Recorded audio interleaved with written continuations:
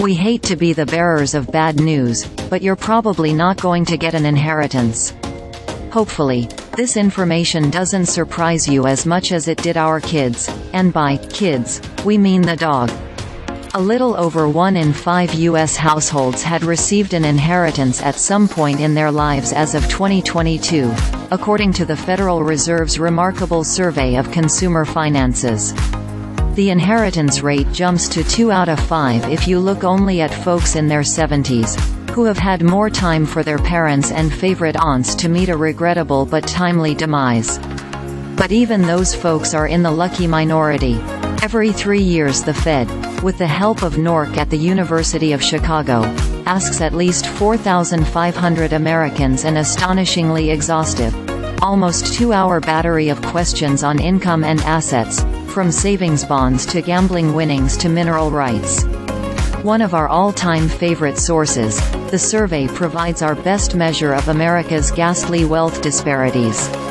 It also includes a deep dive on inheritance, the passing down of the family jewels, or whatnot, from parents, 73% in 2022, grandparents, 14%, and aunts and uncles, 8%. Since 1992, the number of people getting inheritances from parents has nearly doubled, even as bequests from grandparents and aunts and uncles have remained flat. Your 50s will be your peak inheriting ages, which makes sense given that an average 65-year-old in the U.S. can expect to live to around age 83 and your parents are, sadly, mortal. These windfalls include homes and other real estate. They also include related gifts and trusts, but those go to a much smaller share of Americans. They don't include assets left to you by your spouse, unless you were divorced at the time of the gift.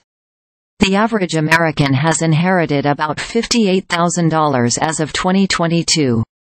But that's if you include the majority of us whose total lifetime inheritance sits at $0.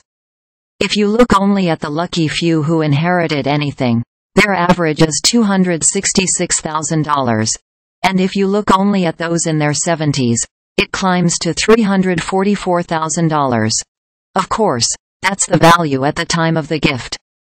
Add inflation and market-level returns and many bequests are worth much more by the time you earn your septuagenarian badge.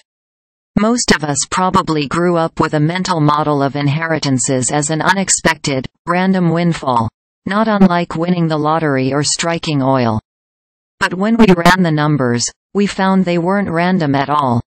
White folks are about 3 times more likely to inherit than their Black, Hispanic or Asian friends. The gap closes slightly when you account for the fact that the typical white American is older than their peers, but it remains vast enough to help explain why the typical white family has more than 6 times the net worth of the typical Black American family.